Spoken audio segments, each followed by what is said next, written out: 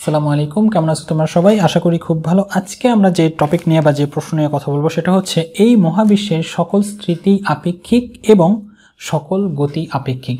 প্রথম কথা হচ্ছে গতি স্থিতি আমরা বুঝি, তাতে কোনো সমস্যা নেই, আপেক্ষিক ব্যাপারটা বুঝতে হবে।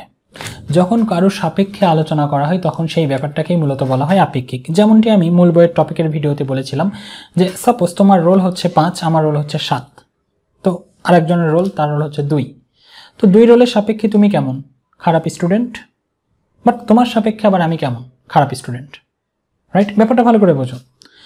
তুমি যখন 2 রোলের সাপেক্ষে যখন তোমাকে বলা হচ্ছে তখন তুমি খারাপ স্টুডেন্ট, বাট তুমি যখন আমার সাপেক্ষে আসতেছো, যদি তোমাকে দিয়ে আমাকে বা আমাকে দিয়ে তোমাকে তুলনা করা হয় তখন কিন্তু তুমি ভালো স্টুডেন্ট, আমি খারাপ স্টুডেন্ট। তো এই ব্যাপারটাকে মূলত বলা হয় সাপেক্ষ। ফিজিক্স এই সাপেক্ষ বলো, প্রসঙ্গ কাঠামো বলো, জড় বস্তু বলো, সবগুলো একই কথা। ফিজিক্স গতি পরিমাপ করতে গিয়ে আসলে সাপেক্ষই নিয়ে আসে।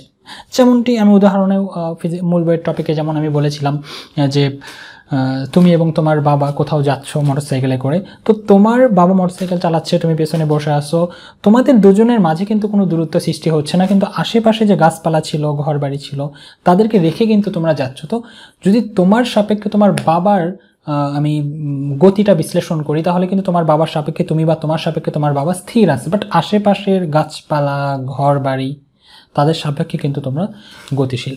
তো এই মহাবিশ্বের সকল স্থিতি আপেক্ষিক, সকল গতি আপেক্ষিক। তার মানেটা কি? তুমি যদি স্থিতি আলোচনা করতে চাও সেটা আপেক্ষিকের উপর ডিপেন্ড করবে। তার মানে এটা বোঝানো হয় যে কারো সাপেক্ষে কোনো একটা বস্তু গতিশীল, আবার কোনো কিছুর সাপেক্ষে সেই বস্তুটাই স্থিতিশীল। একটু আগেই যেমনটি আমি বললাম যে তোমার সাপেক্ষে তোমার বাবা স্থিতিশীল, বাট আশেপাশের গাছপালা বা ঘরবাড়ির সাপেক্ষে সেই তোমার বাবাই কিন্তু আবার গতিশীল। এটাই বলা হচ্ছে যে কোনো একটা বস্তু স্থিতিশীল নাকি গতিশীল সেটা মূলত ডিপেন্ডই করবে আপেক্ষিক, অর্থাৎ কার সাপেক্ষে তাকে তুলনা করা হচ্ছে তার উপরে। এটা খুবই পসিবল, এটা খুবই সম্ভব। একটাই বস্তু তার ওই জায়গা থেকেই প্রসঙ্গ কাঠামো চেঞ্জ করলে হয়ে যাবে স্থিতিশীল, আবার প্রসঙ্গ কাঠামো চেঞ্জ করলে হয়ে যেতে পারে সে গতিশীল। ব্যাপারটা কেমন? আমরা পৃথিবীর ওপরে সবাই আছি, পৃথিবীর উপরে সবাই আছি, এবং একটু পরে আমি পরম গতি এবং পরম স্থিতি, আচ্ছা এখনই বলে দিচ্ছি। পরম গতি কেমন? কোনো একটা বস্তু যখন সব কিছুর সাপেক্ষে গতিশীল হয়, তুমি যেই সাপেক্ষই নাও না কেন তার সাপেক্ষেই সে গতিশীল দেখাবে, তখন সেটাকে আমি বলি পরম গতি, বা ফিজিক্স তখন সেটাকে বলে পরম গতি। আর পরম স্থিতি কি জিনিস? যখন সব কিছুর সাপেক্ষেই কোনো একটা বস্তু স্থিতিশীল হবে তখন সেটাকে বলে যে তার পরম স্থিতি। পরম গতি এবং পরম স্থিতি পাওয়া সম্ভব নয়। তো তোমাদের কাছে মনে হচ্ছে কেন আমরা পরম স্থিতি পাবো না? কারণ তুমি হয়তো ভাবলা যে পৃথিবীতে আমরা ঘোষণা করে দিলাম যে আমরা পরম স্থিতি দেখাবো। কিভাবে দেখাবো? যে গাছপালা, ঘর বাড়ি, মানুষ, একটা অ্যানাউন্সমেন্ট করা হলো যে তোমরা এই সময়ে সবাই এক জায়গায় চুপ করে বসে থাকবা, কেউ নড়াচড়া করবে না। তার মানে কি হবে? সবার সাপেক্ষে সবাই স্থিতিশীল হবে। তার মানে কি আমি সব কিছুর সাপেক্ষে আমি কি পাচ্ছি?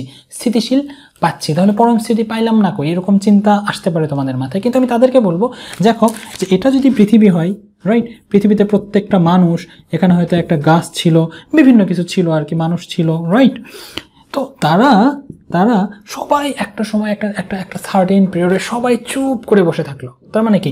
এর সাপেক্ষে স্থিতিশীল, এর সাপেক্ষে স্থিতিশীল, এর সাপেক্ষে স্থিতিশীল। বাট এই গ্রহ আছে, উপগ্রহ আছে, চাঁদ আছে, তাদের গতিকে তুমি থামাতে পারবা? তুমি না হয় এই গাছ না হয় এই মানুষ না হয় যেভাবে চিত্র আঁকি গাছই তো মনে হবে, তো এই মানুষ না হয় গাছের সাপেক্ষে স্থিতিশীল, এই মানুষের সাপেক্ষে স্থিতিশীল। বাট একটা গ্রহ যদি তাকে কেন্দ্র করে ঘুরতে থাকে তাহলে এই গ্রহর সাপেক্ষে এরা কি? পৃথিবী তো গতিশীল, তখন গ্রহর সাপেক্ষে পৃথিবী তখন কি? গতিশীল। বা পৃথিবীর সাপেক্ষে ও গতিশীল, বা ওর সাপেক্ষে এ গতিশীল, তখন কি আর এরা কি আর পরম স্থিতি মানলো? পরম স্থিতি ব্যাপারটা হচ্ছে তোমার আশেপাশে যা কিছু আছে, বিশ্ব ব্রহ্মাণ্ডে যা কিছু আছে সব কিছু তোমাকে স্থির করে দিতে হবে। আসলে কি সেটা সম্ভব? তুমি থামাতে পারবা? গ্রহ, নক্ষত্র, কত কিছু আছে, তাদেরকে তুমি থামাতে পারবা না। তুমি পৃথিবীর না হয় একটা অ্যানাউন্সমেন্ট দিয়ে তুমি পৃথিবীর সবাইকে একটা সার্টেন পিরিয়ডে চুপ রাখতে পারো, এক জায়গায় বসে রাখতে পারো। চাঁদের গতি, এর গতি, উপগ্রহ, গ্রহ, উপগ্রহ, তাদেরকে তো তুমি থামাতে পারো না। তাহলে এখানে যদি একটা গ্রহ ঘুরতে থাকে এর সাপেক্ষে তোমরা আবার কি হয়ে যাবে? গতিশীল, রাইট। তার মানে পরম স্থিতি পাওয়া সম্ভব নয়। যদিও আমরা সবাই মিলে চুপ করে থেকে পরম স্থিতি মনে করতেছি, সৃষ্টি করতে পারলাম, আসলেই পারবো না।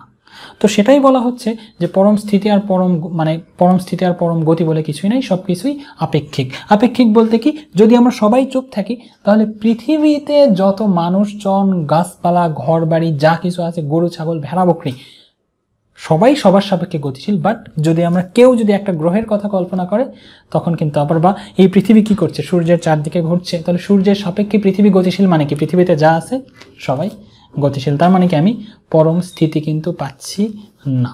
তো সেটাই বলছে যে স্থিতি এবং গতি যদি তুমি বর্ণনা করতে চাও, তোমাকে আপেক্ষিকতা অর্থাৎ কাউকে সাপেক্ষ ধরেই বলতে হবে। তুমি পরম স্থিতি বা পরম গতি কোনোদিন কোনোভাবেই পাবা না।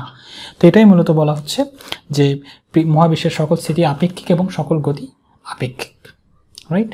আবার ব্যাপার এমন হতে পারে যে এখানে আরও একটা মানুষ ছিল, হ্যাঁ, আরও একটা মানুষ ছিল, এই লোকটা 1 মিনিটে এদিকে যত দূরত্ব যায়, এই লোকটাও 1 মিনিটে এদিকে তত দূরত্বই যায়, তাহলে একজনের সাপেক্ষে আর একজন কি স্থিতিশীল, কারণ তাদের মাঝে সময়ের সাপেক্ষে, সময় অনুযায়ী তাদের মাঝে কিন্তু দূরত্বের কোনো পরিবর্তন হয়নি।